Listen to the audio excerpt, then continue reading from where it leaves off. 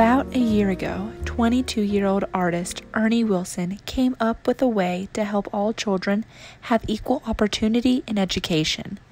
Thus, the beginning of Painting for People, a nonprofit that focuses on community and art.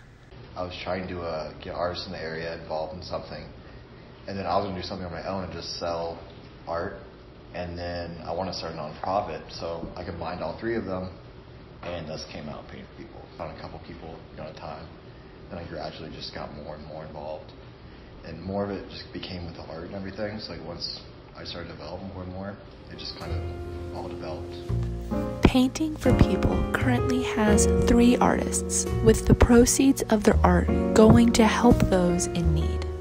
Got to kind of see a lot of different perspectives on life with my brothers and sisters, to kind of see where education can really develop a kid, depending on the quality of education they have and the opportunities they're given. So just seeing that and seeing how some teachers can really care about a kid and some really can't. So just I guess trying to give every kid, an equal opportunity to say, hey, you're listened to, even if your teacher doesn't listen to you or your parents don't. So basically just giving every kid that opportunity to be successful and hopefully eventually set up scholarships for them.